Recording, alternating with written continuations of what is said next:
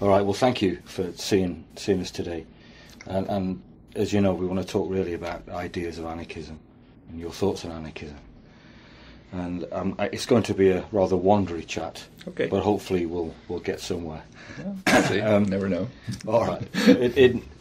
I think in the middle 90s, you, in an interview that you gave, you talked about one of the problems with anarchism was that maybe it was too negative. It criticised but didn't offer a positive.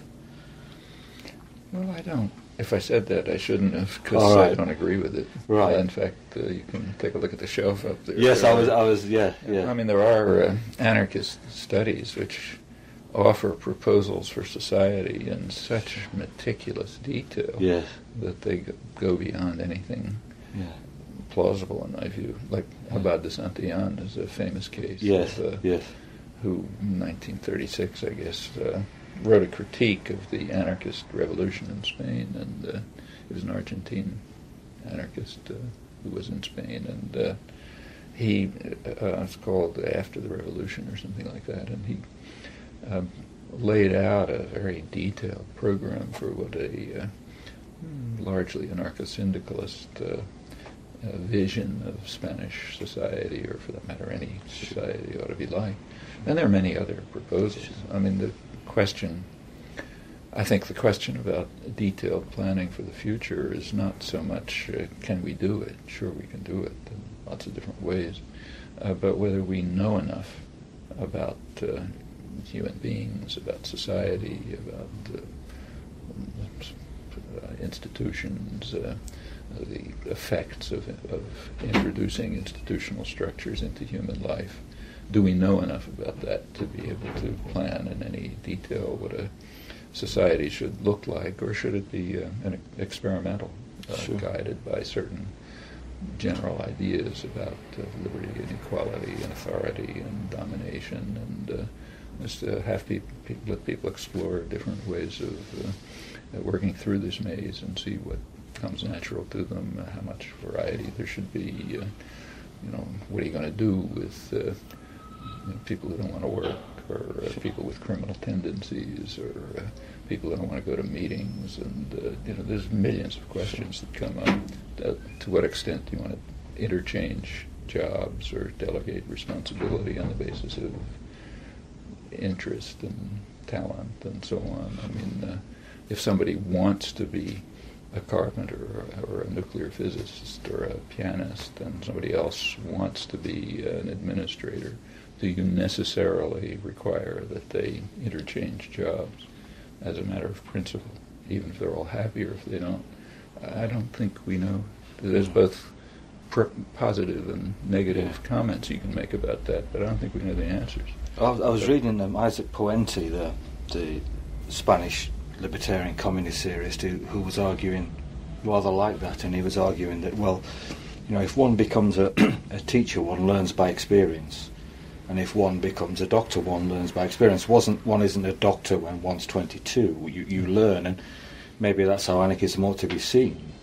Well, at a very general level, I think we would all agree that people in the rough range of those who call themselves anarchists, which is pretty broad, there would be at least a general agreement that whatever social structures and arrangements are developed, they ought to maximize the possibilities for people to pursue their own creative potential. And you can't make a formula for that. No. People are too different, and they ought to be different, and the differences ought to be encouraged. And just like with raising children, you want them to find their own path. You don't say, here's the rigid framework. I'm saying sometimes people do, but shouldn't say, here's the framework you're supposed to follow. And my own view, I differ from some of my close friends on this, is that we should be cautious about trying to sketch out the nature of a future society in too much detail. It's not that it can't be done. It can be done. It can be done in interesting ways, different ways, and has been done.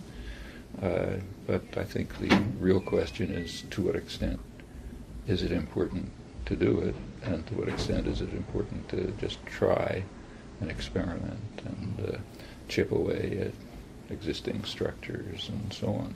Actually, another problem, which I think must be faced is that at any particular point in human history, people have not understood what is oppression. Mm-hmm. It's something you learn. Mm-hmm. I mean, if I go back to my, say, parents and say my grandmother, she didn't think she was oppressed by being in a super patriarchal family where the father would walk down the street and not recognize his daughter when she came because you're not supposed to, not because you didn't know who she was, but because you don't nod to your daughter. Sure. It didn't feel like oppression. That just felt like the way life works. I mean, what psychic effects it had internally, that's a complicated question. But as anyone involved in any kind of activism knows, say the women's movement, I mean, one of the first tasks is to get people to understand that they're living under conditions of oppression and domination. Mm-hmm. It isn't obvious. No. And who knows what forms of oppression and domination we're just accepting without even noticing them. And at some further stage of self-enlightenment and communal understanding, we'll recognize those are things we have to deal with. And we can't plan for them if we don't know about them. Linked to that, then, Emma Goldman, as she grew older and feared for the fact that there may not be an immediate revolution, became very influenced by, I think, Gustav Landauer, who talked about that the state isn't just out there, it's inside us, that we have to become ourselves as free as we can be in capitalism. That in fact that she was always worried that there may be a chance that people won't be ready for revolution, and that there is a way of developing the politics of the personal, so maybe more people could be ready to experience that life that's possible. That's quite true. I mean, people, in fact, there are, the people who understand this the best are those who are carrying out the control and domination.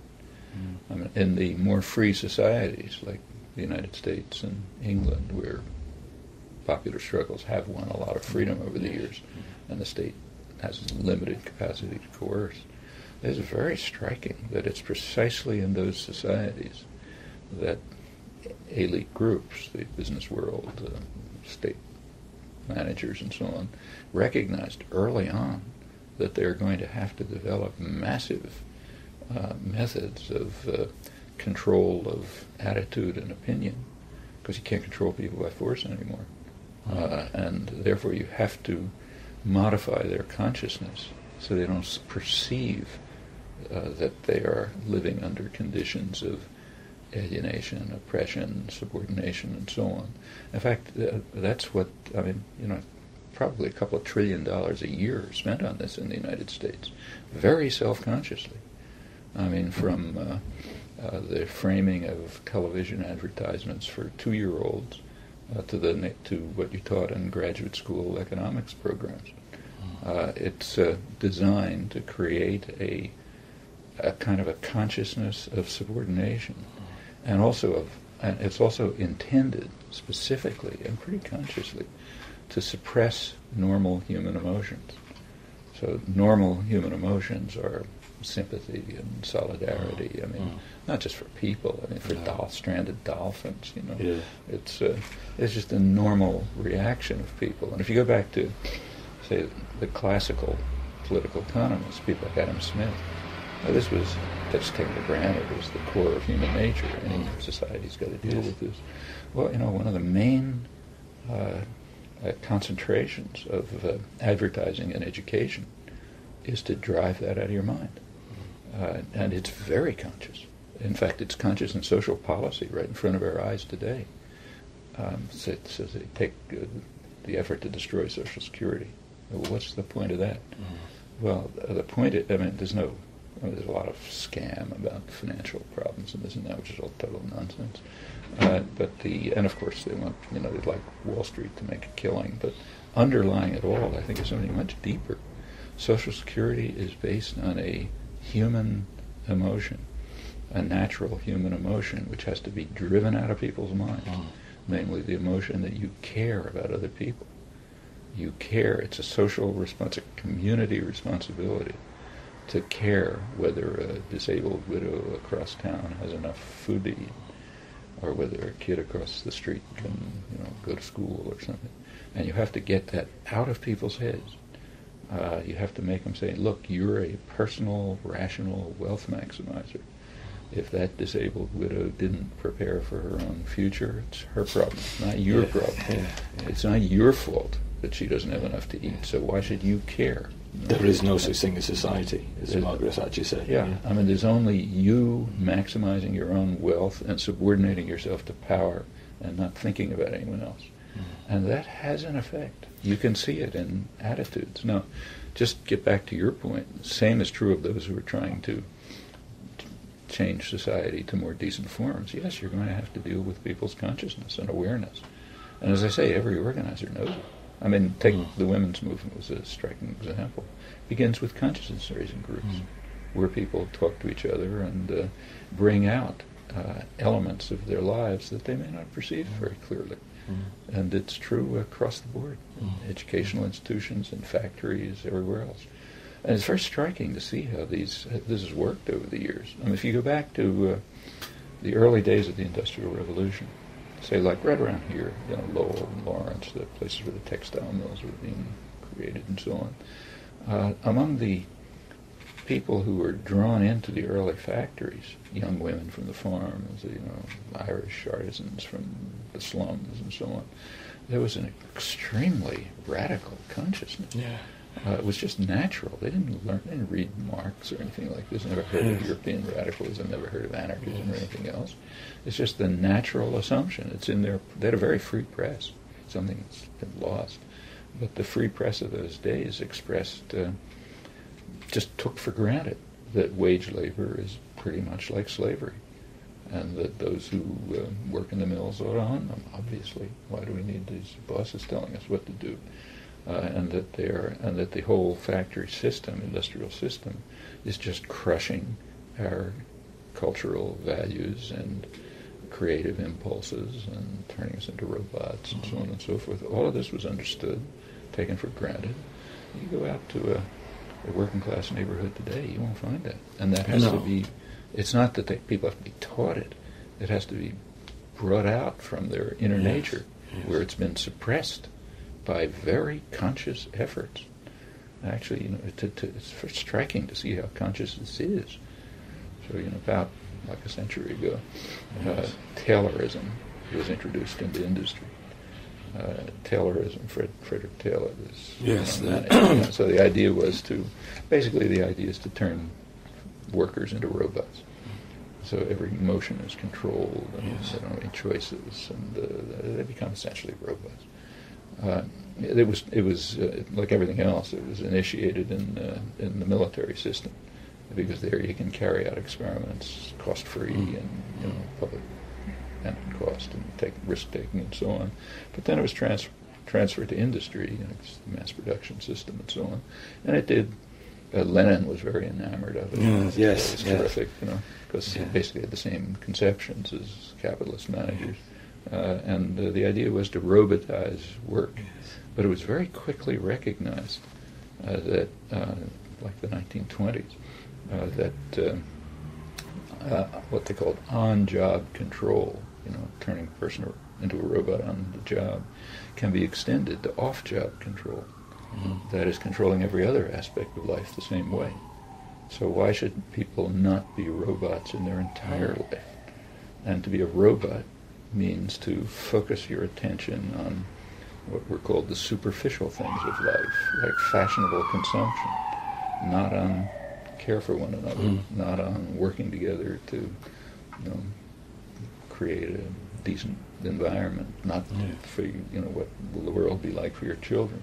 Just turn you into a passive consumer, an obedient a person who pushes buttons every couple of years and is taught that's democracy, follows orders, don't think, and identify your own value as a human being in the amount of useless consumption that you can carry out.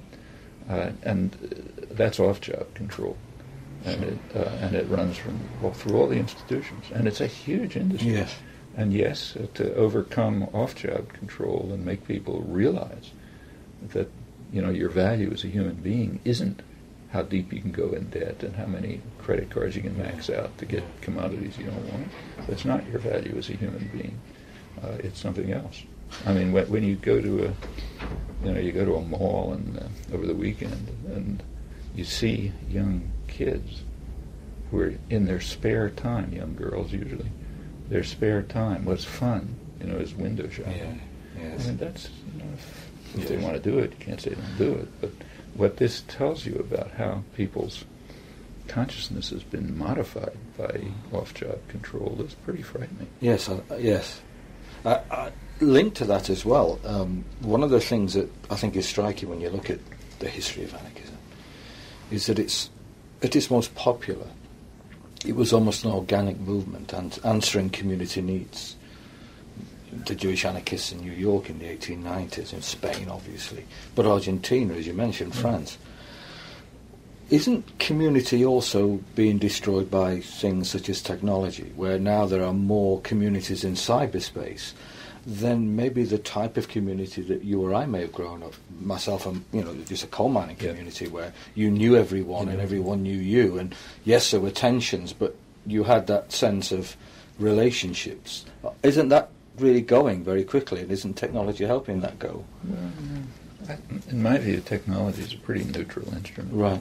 It could go in that direction, it could go in opposite directions. Right. I mean, technology could, in fact, be used to let the workforce in a factory run it without any managers, Sure. by providing people at the workbench with real-time information that would enable them to join with others in making sensible decisions. That's another use of technology. Sure, of course, that technology doesn't get developed. And in fact, there are very interesting studies of how it does work. So one of the main studies was done by, some of the best was done by David Noble, who used to be here and a little too radical. Yeah. Doesn't here anymore. Yeah. But he did some terrific work on a lot of things. But one of the main topics he studied was what's called numerical processing. That is, computer-controlled machine tool production, that kind of thing. And that was, like everything else, developed in the military system, where you can do it at public cost. Right. But it was designed. There were a lot of different ways of designing it, he points out. So one way of designing it would have been to eliminate managerial levels and put decision-making into the hands of skilled mechanics. Who sort of knew what they're doing. They're usually the people who know more anyway than the guys in the offices upstairs. Yeah. And I'm sure it was true in the coal mine. Yeah. The guys in the coal mine work, the guys down there, Yeah. not the one who's sitting in an office in New York somewhere. But so put the decision-making into their hands, and the technology could have been designed for that. And studies were done showing that would even increase profits. But it was done the opposite way. It was done in such a way as to increase levels of management control, which is highly inefficient, to de-skill mechanics, and to turn them into robots who would just push the buttons. Yes. Well, that's a choice as to how to use technology. And it's a kind of class warfare. Mm-hmm. But it has nothing to do with the inherent nature of technology. And I think the same is true here. Right. However, the point you make is an interesting one, and I don't know what's going to come of it, but it is true that there are virtual communities, Yes. which are very real. I mean, Yeah. I would say that 95% of my close friends I've never seen. Yes. We just interact all the time on the internet. And, my age, I figure it's perfectly reasonable. But when I see my grandchildren do it, I don't like it much. I mean, I think they have to learn things about face-to-face communication. Well, just going, because my son does instant messaging, and he instant messages with people whom, when he's at school, he can hardly talk to. Yeah. But it provides a neutral framework. But I worry enormously because I'd rather he spoke and interacted. I agree with you. I don't know what kind of effect this is going to have on young kids growing up. Right. I mean, they live in an imaginary world. Yeah. And even interacting with people who are adopting false personalities. When kids used to play Dungeons and Dragons, well, okay, I didn't love it, but I didn't see anything much wrong with it. On the other hand, when a lot of your life is in an imaginary world with characters who you have created themselves, and you don't have face-to-face human interactions with, that can have psychic effects, which I don't think we understand, but could be pretty malevolent. Taking that a step forward, you know that there is a tendency, certainly in the last 10 years in anarchism, we call it primitivism, anarcho-primitivism, who suggests that capitalism is so rotten, the technology involved in capitalism is so rotten, that we just ought to just get rid of the whole thing. It's so destructive, so corroding, so horrible that it's just damaging people. Let's just get rid of it and step, back or forward, in their eyes, to a more natural, organic world at one with nature. Is that possible? I mean, I sympathize with the people who say that, but I don't think they are realizing that what they're calling for is mass genocide of billions of people, because the way society is now structured and organized, urban life and so on and so forth, if you eliminate these structures, everybody dies. For example, I can't grow my own food. It's a nice idea, but it's not going to work. Not in this world. And in fact, none of us want to live a hunter-gatherer life. There are just too many things in life that the modern world offers us. But just in plain terms of survival, that's calling for the worst mass genocide in human history. Yes. And unless one thinks through these things, it's not really serious. Yes. I agree. Sorry, a couple of quick things now. A lot of people I know in Europe know you through your introduction to Daniel Guérin's book, Anarchism. And we, a slight while ago, AK Press put out his No Gods, No Masters in English. It's right up there. It's a great book. It's obvious that for Guérin, he was very keen to blend what I think he felt were the best aspects of anarchism and the best aspects of socialism into this libertarian, communist, libertarian socialism. Libertarian socialism is what he called it. Do you think that those two terms, libertarian socialism and anarchism, are synonymous, or do you think there are real differences? Well, I don't think you can really say, because the terms of political discourse aren't well defined. Sure. I mean, capitalism, trade, state, pick any one, they're pretty loose terms, which is okay. It doesn't make sense to try to define terms carefully when you don't have any explanatory theory to embed them in. But the fact is that we can't really answer the question. Anarchism covers too many things. Libertarian socialism covers too many things. But I sympathize with what he's trying to do. I think it's the right thing. I think if you look carefully, there are really close similarities and relationships among the anti-state, the more anti-statist, anti-vanguardist left elements of the socialist movement, the Marxist movement, in fact. Say people like Anton Pannekow and others. There's close similarities between them and some of the wings of the anarchist movement, like the anarcho-syndicalists.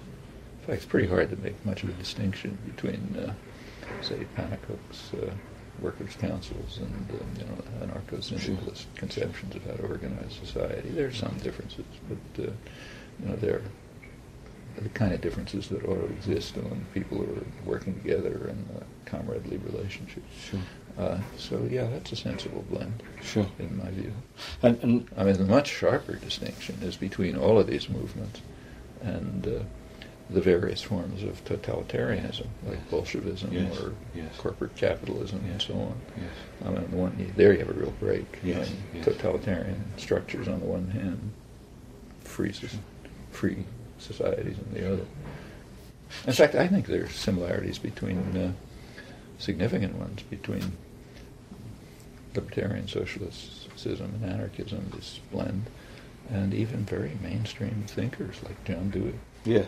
Yes. There are striking similarities. Well, I know he was quite influenced by Stelton, the modern school, and he took a lot of those ideas and thought about and visited. His basic view was that unless we eliminate what he called industrial feudalism and turn it into industrial democracy, which means pretty much workers' control, then the whole formal democratic system doesn't really mean very much.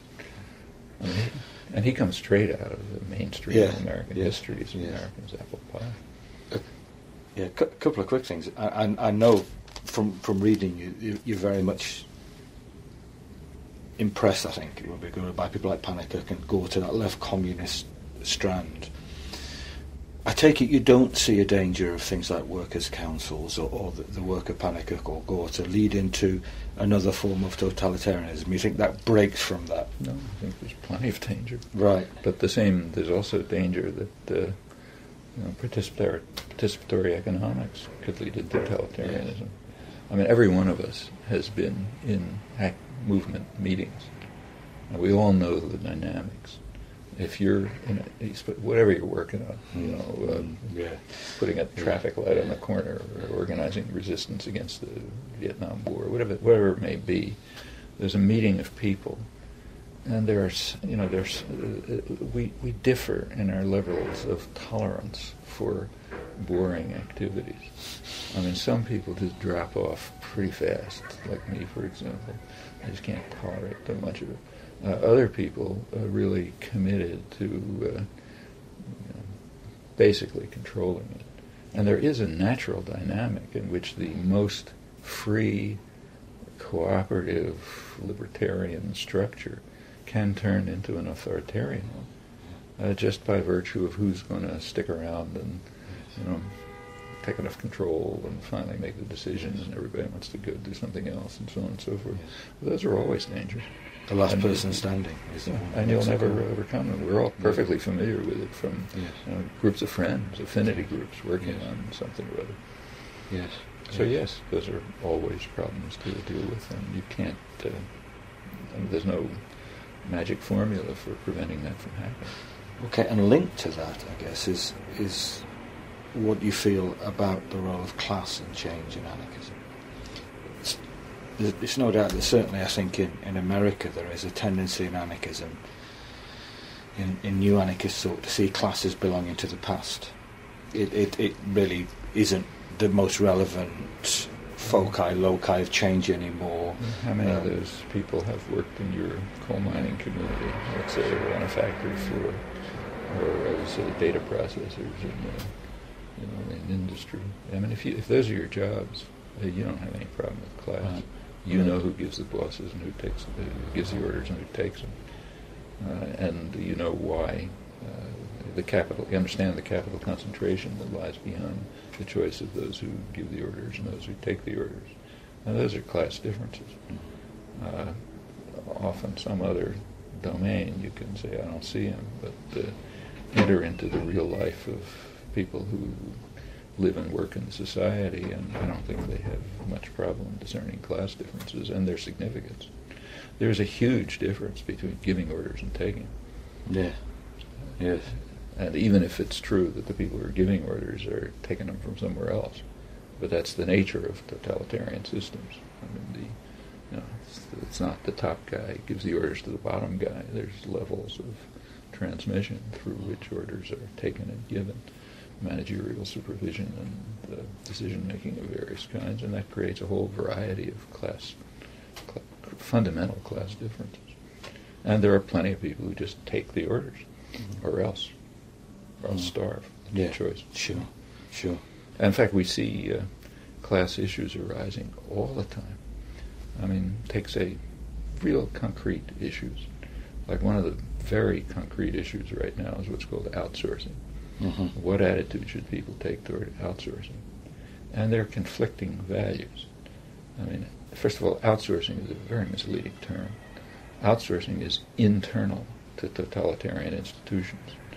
I mean, if GM outsources, that means they are transferring jobs to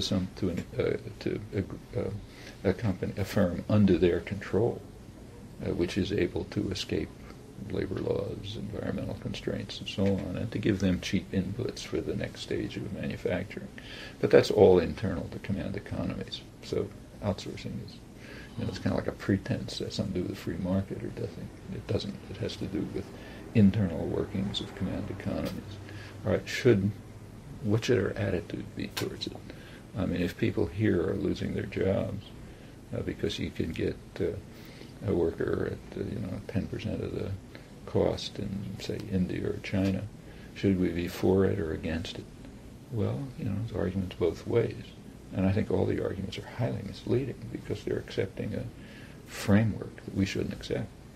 I mean, if you accept the framework that says totalitarian command economies have the right to make these decisions, and the wage levels and working conditions are fixed facts, and then we have to make choices within those assumptions. Well, then you can make an argument that poor people here ought to lose their jobs to even poorer people somewhere else, because that increases, economic pie, and you go through the usual story.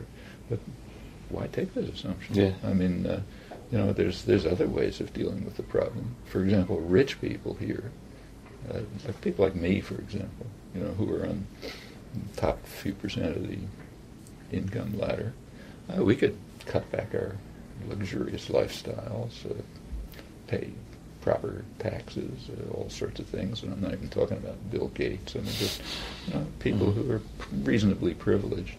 Instead of imposing the burden on the poor here, and say, well, you poor people have to give up your jobs because even poorer people need them over there, we could say, okay, we rich people will give up some small part of our ludicrous luxury and use it to raise living standards and working conditions elsewhere, and to let them have enough capital to develop their own,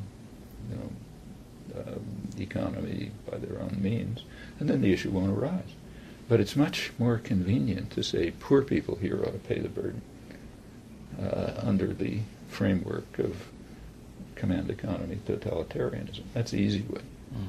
But if you think it through, it's certainly not the only way. No, it's not. No. And almost every social issue you think about, real one, live one, the ones right on the table, Sure. Has these properties. Right. We don't have to accept and shouldn't accept the framework of domination of thought and attitude that allows only certain choices to be made. And those choices almost invariably come down to how to put the burden on the poor. Yes. That's class warfare. Yes. You don't want to call it class, don't use a word, but it's class warfare, Yes. even by real nice people like us who think that it's good to help poor workers in China. Yeah. But within a framework of class warfare which preserves our own privilege and transfers the cost to the poor here. And these are Critical. again Critical matters of raising consciousness among very decent people, Yeah. our friends. Aye. Here's a more grim question, I guess. Voltaire de Cleyre, in the 1900s, in an essay, talks about the hope she has of a peaceful change into a better world, and talks about then the masters who are creating such a system that they're going to reap a horrible whirlwind. Now, are we still in a situation where a peaceful transition to a freer, better world is possible for us? Or can we not say, or is it unlikely as the years go on? Actually, nobody knows. Right. But my own subjective judgment, low credibility subjective judgment, is that the opportunities for peaceful change are considerably greater now than they have been in the past. Right. And the reason for that is that the repressive apparatus of state and corporate power has been reduced. You can't break up strikes with Pinkerton guards anymore. They won't get away with it. You can't send out the police to smash up working class self-run towns like Homestead, Pennsylvania, and the National Guard. You can't get away with that anymore. Well, all that makes a difference. I mean, enough victories have been won, Yes. so that repression has reduced. I mean, just take a look at this simple question of how many workers get killed in labor action. Yeah. Well, it used to be very high. Oh, yes. And it went up to the late 1930s. Yes. I can remember it as a kid, workers getting killed in labor actions by security guards, Pinkertons, police, and the rest of it. That has stopped. Yes. Maybe occasionally it'll happen, but it's a substantial change. Certainly, when we look at the Emma Goldman papers, Yeah. we look at the New York Times, or we get students to look at the daily papers of the 1890s. I think every week there's an unnamed worker just being killed. I mean, I saw it as a kid. Yeah. In childhood memories of watching police wade into groups of women strikers outside a textile plant and just beating the shit out of them. Right. Well, I don't think you get away with it now. No. All right, and that generalizes. Just like it'd be much harder now for the U.S. to institute a military coup in, say, Brazil than it was 40 years ago. Much harder. In fact, probably impossible, because there have been just enough changes so that people won't accept it anymore, and the structures of power have dissolved. Right. By now, in fact, a lot of the structures of power are very fragile. A lot of them have shifted from direct coercion to indoctrination and thought and attitude control. Well, that's bad enough. It's bad enough to have your kids bombarded with horrendous television, but it's a lot different than having them beaten over the head by police. Okay? Yes. And having torture chambers around and so on. So those changes mean that there are many more options for peaceful change. But it does make it more complex to fight back. Yeah, it makes it very complex because you have to fight out of... At least if there's a Pinkerton guard, you know who your enemy is. You know who your enemy is. And when it's your friendly executive in the soulful corporation who's really on the same side that you are, and so on and so forth, then it's harder. But it doesn't mean it's impossible. No. Just a couple of days ago, I happened to be giving I hope I'm not giving personal things away, but I happen to give a talk, which I do every year, to a terrific group of mostly young labor activists in a group at Harvard, which is run by a fantastic person, Elaine Bernard, who's a real dynamic, live wire, labor activist, feminist, terrific. This program for the bringing the young labor leaders into Harvard was begun, I guess, around 1940 as part of the corporate academic reaction to this perceived threat, real threat, of significant radical labor action that might just revolutionize the country. I mean, after all, a sit-down strike is like one thought away from taking over the plant. It was really close, and it was understood. Well, part of the technique of undercutting that, as it was becoming harder to use Pinkerton guards and police and so on to smash this up, it became understood that what you have to do is socialize the rising young labor leadership, civilize them, teach them how to bring them to Harvard and do what Harvard's good at. In fact, what it does with its own students, teach them how to have polite conversations and class solidarity, and drink the right wine and just pick up the right attitudes into relations and so on. So this stick these young guys in the business school, and they'll see we're all friends and we're all doing the same thing and so on and so forth.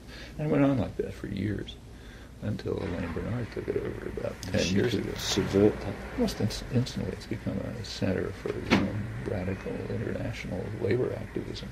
And the reason is all these ideas are just barely below the surface. And just puncture the surface slightly, and it all comes out. Because it's all so natural and obvious. It takes massive effort to beat it down. And by now it's completely different. And has big effects all throughout the world because people come from everywhere. Well, that can be done in all kinds of places, but those are modes of peaceful change. And they've, just in our own lifetimes, they've led to very big changes. And in the past, even more. Something like I mean, the changes go in both directions. So on the one hand, you can't crush Homestead the way you could 100 years ago. On the other hand, the consciousness that led to Homestead is gone. So it's not just progress, but rebuilding that consciousness is the kind of peaceful activity that can be carried out, and is in many respects a lot easier than fighting the National Guard. Yes. A final question, because I think we're running out of time. I've just been working on Berkman's book now and then, and just AK Press have just republished it, What is Anarchism? Reading his letters in the 20s when he's working on the book and he's finding it very difficult, one of the things that he's trying to come to grips with, I think, in the book is, well, why haven't people come to this idea? This idea, which to me is just common sense, is just what we were saying earlier, this natural instinct almost to solidarity and support. And I've seen Russia, I've seen totalitarianism in action. Why haven't anarchist ideas had a greater impact in the world? I think he's talking about. Now that's 80 years ago nearly. And the question we're also facing as people who at least believe, what is it, Emma Goldman says, anarchism is the only belief that shows men and women their true self, who they can be. We see that, we know that instinctively, yet it's still had such a minuscule impact. Is that true, or is it? I don't think it's true that it's had a minuscule impact. Right. I mean, a lot of the progressive social change of the past century, isn't anarchist. Like a progressive taxation isn't anarchist, Social Security isn't anarchist, but it's a reflection of attitudes and understanding, which, if they go a little bit further, do reflect anarchist commitment. And they are based on the idea that there really should be solidarity, sympathy, community, mutual support, mutual aid, and so on and so forth, and opportunities for creative action. And they're all based on these. They don't, they're subdued and channeled and modified, so they don't take real libertarian forms. But they're there, and they lead to social change. Why hasn't it gone further? Well, a large part of it is violence. So take, say, Berkman's experience in Russia. He entered into a violent totalitarian state. I mean, up until the Bolshevik takeover, coup, revolution, whatever you want to call it, up until that, there were very significant popular libertarian, sometimes anarchist initiatives all over, running from peasant anarchism in the Ukraine to workers' councils, the Soviets, and so on and so forth. Well, they were simply smashed by force, by great violence. I mean, Lenin and Trotsky were totalitarian extremists, and they had a theory behind it. They were kind of dedicated Marxists who believed that a backward, primitive country like Russia can't go to socialism. The master's principles tell us that. And therefore we have to drive the country by force through the stages of essentially state capitalist development, and then ultimately something will happen. I mean, they weren't repeating the master accurately. This required suppression of many years of Marx's later work, which were literally suppressed when he was studying the peasant societies in Russia and so on and so forth. But that doesn't really matter. I mean, the point is they had a conception, they used it, they had the force. It wasn't easy, to destroy Makhno's movement or Kronstadt or to eliminate the Soviets and so on. It wasn't a trivial operation, but it was carried out. And Berkman saw it, and he saw a vicious totalitarian society arising very much the way anarchists had predicted. Yes. I mean, Bakunin spelled it all out. Yes. In fact, even Trotsky in his early work before he joined it said what was going to happen, as did Rosa Luxemburg and others. But it happened. And that's their variant. Our variant was different.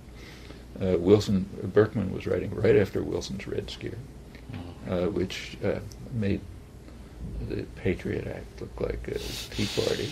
It was a violent repression run by the progressives, Woodrow Wilson and others, and not just affecting anarchists, not just Emma Goldman, who was kicked out, but even people pretty much in the mainstream, yes. like Eugene Debs, leading labor figure.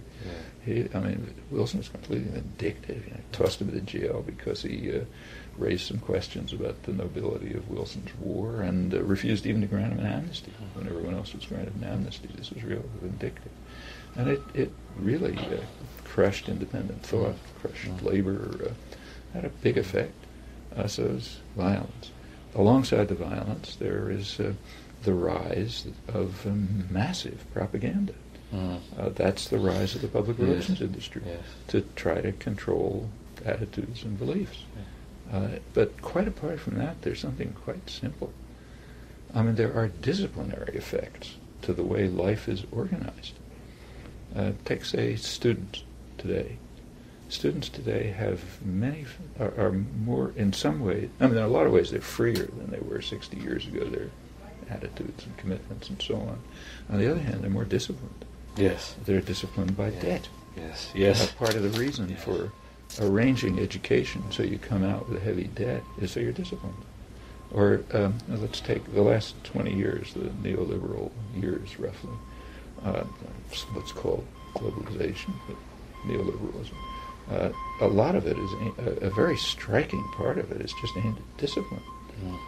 It wants to eliminate freedom of choice and impose discipline. How do you do it? Yeah. Well, if you have a couple in the United States now working, each of them 50 hours a week to put food on the table, you don't have time to think about how to become a libertarian socialist. What you're worried about is, how do I get food on the table tomorrow? Where can I shop cheaply? I got kids to take care of, and I got something to do with them. When they're sick, I've got to go to work, and what's going to happen to them? And that's well-designed techniques of imposing discipline. And there are costs to trying to be independent. Just take, say, trying to organize a labor union. If you're the organizer, there's going to be a cost to you. Maybe the workforce will gain, but there's a cost to you. We know there is. We know what the cost is, not just in energy and effort, but just in punishment. Yes. And the people who are living in fragile circumstances they make a reasonable calculation. They say, why should I take the cost? I've got to get by. So there are many reasons why normal instincts and attitudes don't come out. But, over time they often do. That's why we have social change for the better. Okay. Hey, thank you for your time. It's really kind. Okay. It's really kind of you. Great to meet you as well. Thank you for your thoughts. Okay.